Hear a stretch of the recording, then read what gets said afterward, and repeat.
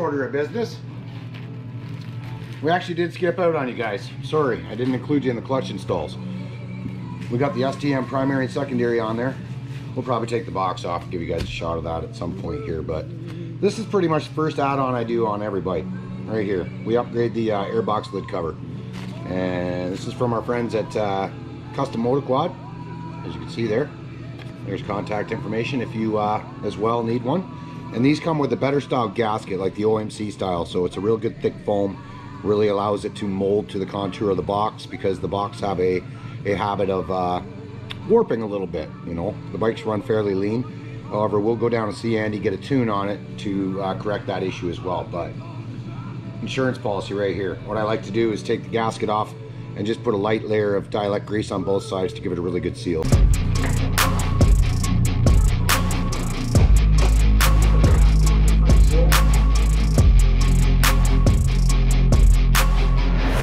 But yeah, this gasket is pretty weak foam.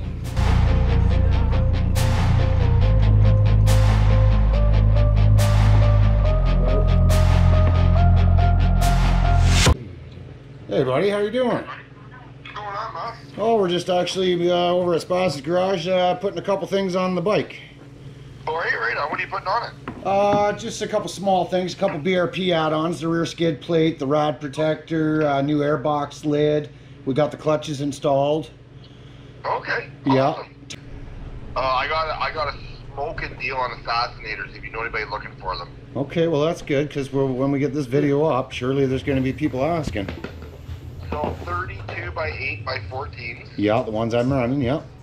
$1,150 plus tax. Wow, are you serious? Yep. 34 by 8 by 14. Yeah. $1,200 plus tax. Oh my God. As fast as those go, I'll be ordering more. All right, right on, man. And the prices could even get better than that. That's crazy. How come, Raj? Because I'm buying, honestly, because they didn't do a good enough job letting me know my discounts when I buy in volume. Okay. And I wish I would have known this joke 2 years ago, because I would have sold.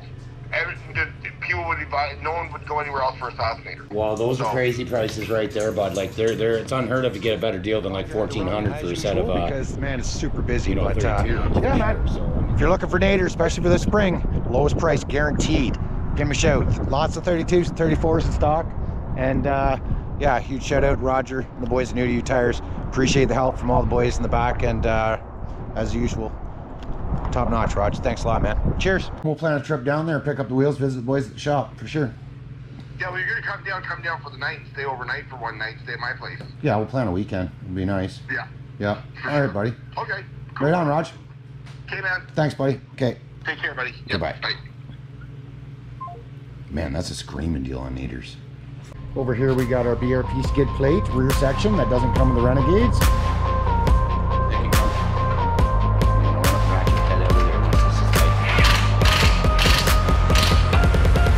Okay, haven't put one of these on the new Renegades yet, so this will be the first time, but rad pre-screen, another BRP must have.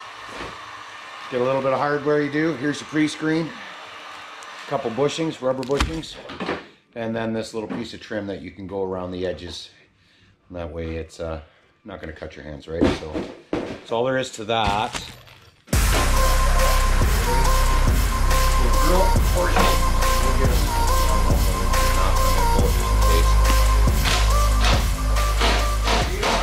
I'll show you guys here. That's got her lit up.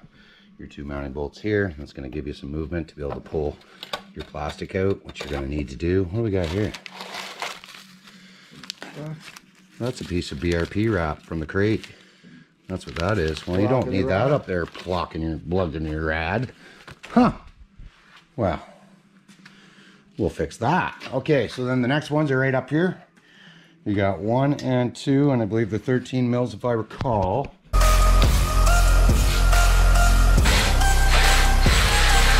Oh, rigid to the rescue, because those are a pain in the ass. So that just made removing the bumper pretty darn easy. Take a few minutes. I'm going to prep up the sides of these. I got to cut this, and we'll be right back.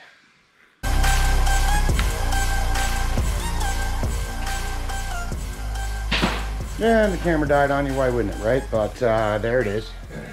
I'll tell you, a 10 mil wrench was, ratchet wrench was my best friend at getting in at these little mounting points on the corners. You got one right there, opposite side, and then same idea down below, right? They're right in behind here, so I had Spaz peel away on the plastics. Got the 10 mil behind there. She's installed, and that's going to save you a great deal of mud and stuff right straight to the rad, right? It's going to collect all the big stuff, so definitely helps out when it comes to not overheating the bike, right? We dig it. Line up nicely again. There's your ratchet.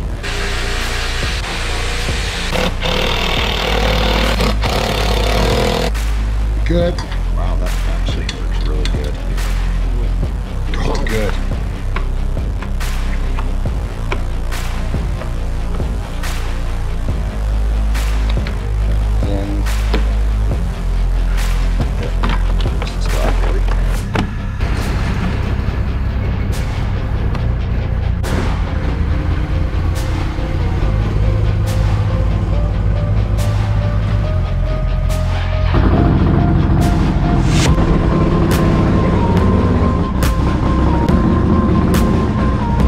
A few moments later. Go with this camera. We are doing some more maintenance. Finally have some time here. We're gonna work away this weekend. Got the 18 in here today, and we've got this broken axle in the rear as well. The seal started leaking, same spot, so luck has it. I'm gonna go in there, I'm gonna change that as well while we're at it. And then I noticed the tiniest bit, but nevertheless, I've got play in my air and bushings. So I've got my bushings all here in the bag, everything we need there. I've got my new seal for the rear, and where's that axle? Spaz already pulled that out, verify we've got the right axle, and we do. So that's kind of where we're at. Nothing left but to get to it.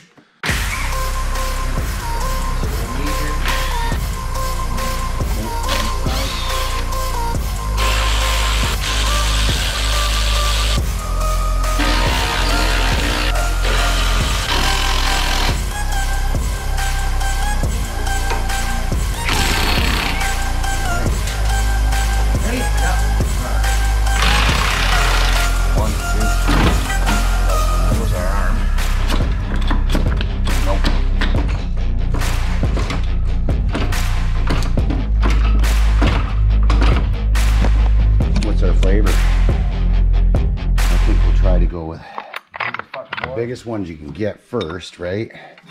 And it looks like that may drive into that, so that's exactly where I'm going to go with it. We're going to try that guy first and we'll see how this pans out.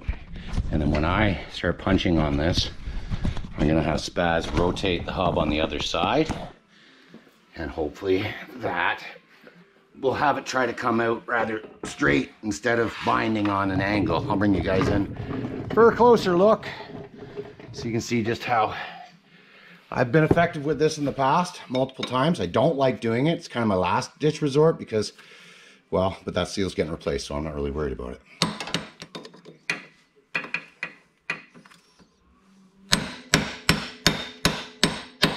Got it. Ooh, really? Yeah. And that's my contaminated diff by the looks of it because of that leaky seal. Yep. There she goes. She's out. The other thing people will do is just jam a screwdriver in it. If you don't have any tools or drill or anything like that, you can literally just hit it with a hammer and collapse it within inside itself. Basically just causing it to, you know, is another method, right? But I just don't like, because sometimes it'll go right through the seal easy enough.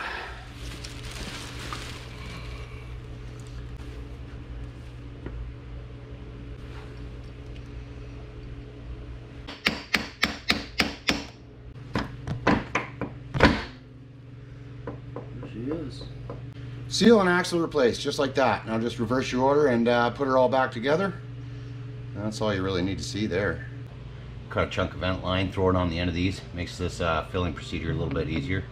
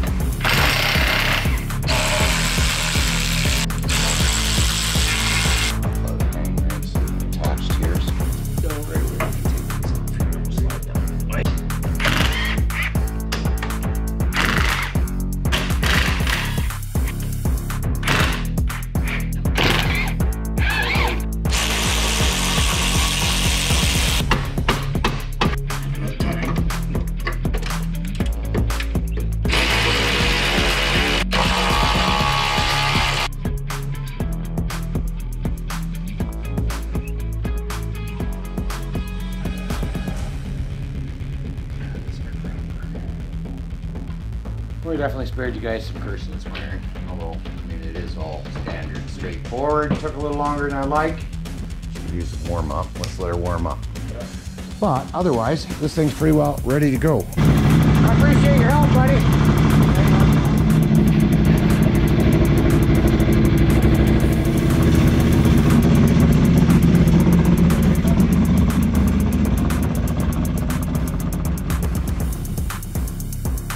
3 days later. I hope you guys had a blessed Merry Christmas, as did I. Nice and quiet with the family. The time to get back to work is now, eh? So, we got an exciting day. We're headed over to Spaz's. We're gonna see the old before and after of the new SLG sound system we got for the Renegade, and then we're gonna ride on down to Andy's, get a tune on that thing, right? So a little dyno time today. Get a little before and after on that as well, so that should be pretty cool. And I think that'll get us one step closer. Well, it'll get us a couple steps closer actually to finishing out this bike. I think the last thing we'll do is graphics, some sort of wrap or decal kit or something, and then yeah, pretty much wrapped up. We're just waiting for our original mods order, which should be on its way soon. I do believe they're on vacation for the holidays, and I hope they're having a good one. And then our farm mudding order, so we get some floorboards, we get these 32 slapped on. So we won't be doing that today. We may see them. I'm gonna take a peek when we get to Spaz's. He's gonna want to see them. But yeah, all right, boys, we'll be back to you here in a little bit. Cheers.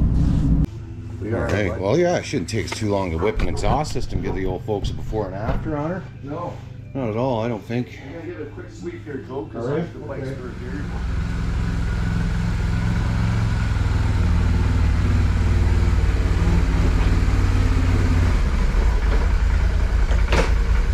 Yes!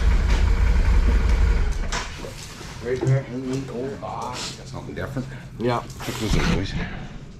Okay. Just a little bit of red. Who knows? We'll see.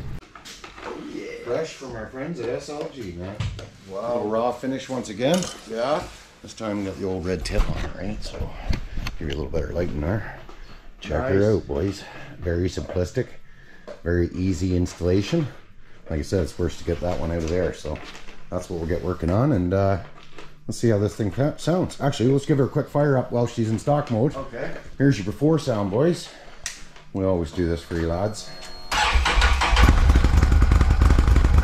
not much there. No, that's about all it takes. She's pretty simple. Yeah. But this thing here is bound to wake her up, don't worry.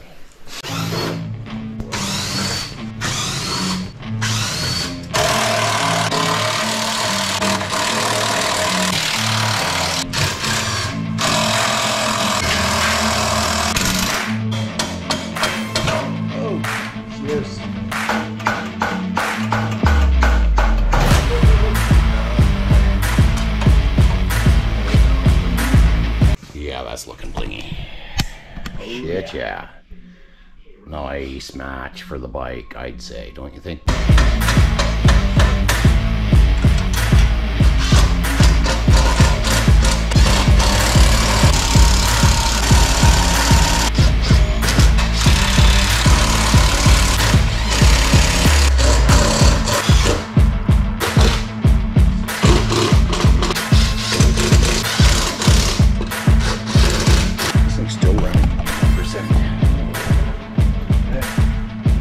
Flashlight. Rock and roll. Let's hear it, Spaz. Yeah.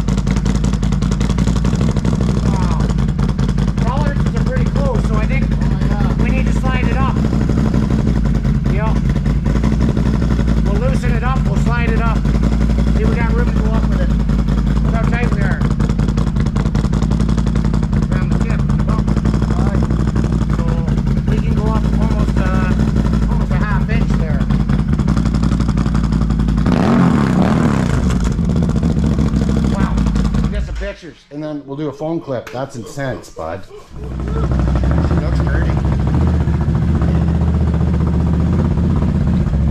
We'll go get her tuned. We'll take Spaz's bike too. See if we can't talk Andy into putting a tune on that. He's got time. It'd be nice. He'd like his fan to come on a little earlier.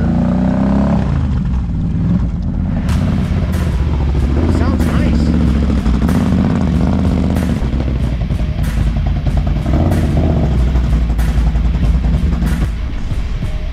All right, Andy, we're here, buddy.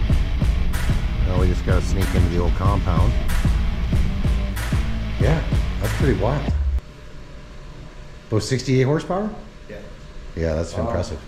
That's wicked. That's impressive. What did we pull out of our stock Can-Am? I think the first time we were playing with it, it was in the 65, 67 range, right? And I'm sure it was. 78 too. 78 or 80. Was it 78? Yeah, it might have been 78, eh? Almost 79. Yeah, see, it's been a while. I don't even remember now. That was the Sandman. These look pretty nice, though. You know what? Yeah, they do. Look at the headlights in it, Spaz. Look at the headlights, hey? Check out the headlights, Spaz. Look at the LED strip that they put up top, too. Oh yeah, is that for a signal light? Yep. Yep. Oh, they all right. have signal lights. Nice. They all have trailer hitches with trailer plugs, 4-ways. They come with everything. Everything to be Yeah, roadworthy, see. 100%. Yeah. USB plugs and everything on them. Yep. Oh wow, eh? Charge plugs here. Yep. Yeah, for those of you guys who don't know, our buddy here, It is too. Andy, he moonlights as a CF Moto. Well, I don't know if you're in sales. Are you? What are you in, Andy? Are you in sales? You're in sales. All right. Well, if you're looking for a reasonably priced ATV, then talk to Andy Brown there, bud. He'll get you hooked up. What's the dealership? Hastings Marine. Hastings. Okay, right on. Exhaust system. This is for this? They're big. Like, Who makes that? RJ? That's EC. Who? They're in Finland. Oh, so it's a competitor to RJ directly, big times. I've got the RJ pipe here. It's actually smaller. Hmm? It's a smaller diameter pipe than that. Oh. That's the same pipe. And that's the RJ brand for that bike. Oh, so you've been doing some tuning and testing, and I've got an 800 as well. you've had time now, eh? Look And at it's this. had- oh yeah. Oh yeah. All the options for the CF Moto. That's all CF Moto shit. All of it. Yep. I've got drawers of it. Fuck yeah. Well, that's impressive, man. let's see 'em right. Yeah. See, that's the only thing I don't understand about these guys. Like TGB's the exact same. They make a 1000, but they only offer it in this max chassis. It's like, you guys will not start competing until you fucking shorten it up and snub it up and make it more poppy, right? And that's what's gonna do it.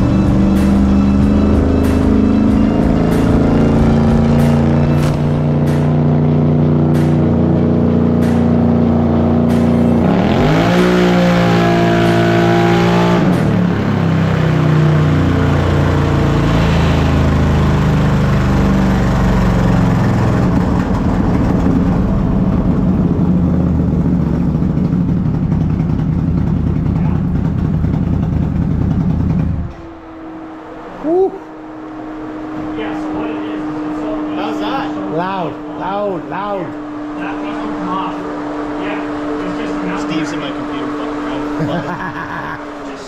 You know, shit, eh? I've never That's seen pretty that cool. sight on there. What? The fuck? Oh yeah, man. That's awesome. There's crack. Oh, man, that's loud, eh? Daddy ran for the door. Awesome.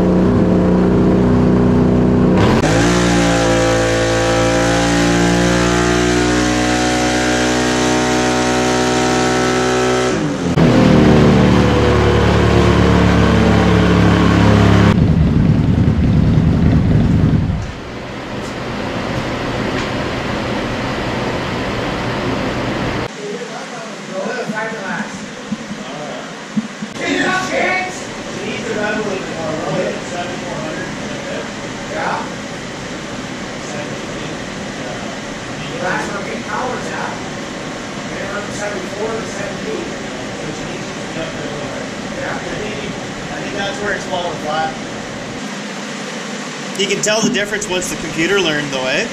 Oh yeah. Oh yeah. From the way it was before? Is it like the way it was before? So the red and the blue are stock.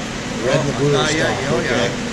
You can even see like the first I did 2 runs and then I did log the first run, and then the second run you can see it gain a little bit.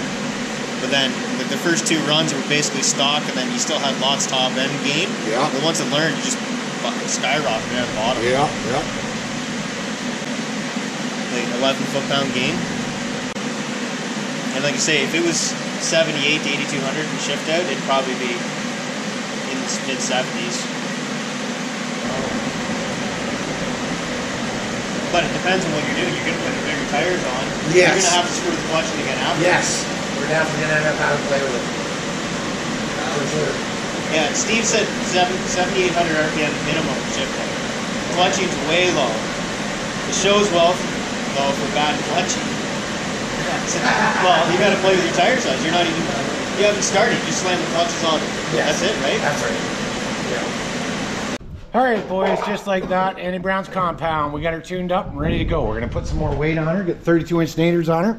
We'll do some fine-tuned clutching and she'll be ready to hit the skeg. So this one's good, and we've convinced Spaz to maybe throw his on the dyno. Let's see what she does.